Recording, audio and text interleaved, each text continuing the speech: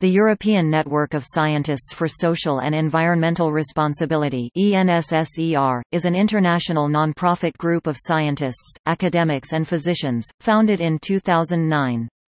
ENSSER organizes conferences on a variety of topics, with participants from governmental institutions, universities and organizations.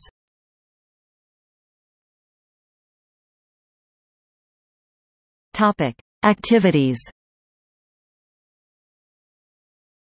According to the official website, ENSSER brings together independent scientific expertise to develop public good knowledge for the critical assessment of existing and emerging technologies. The group has been described as a participant in disputes about the regulation of GM crops. Commentators have observed that the ENSSER jumped into the middle of the GMO debate by pointing out that there is no scientific consensus on the safety of GMOs.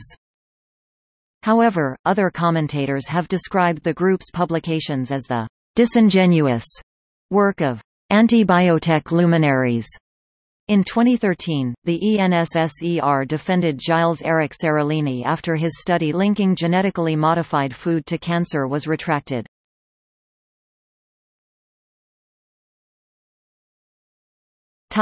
Members.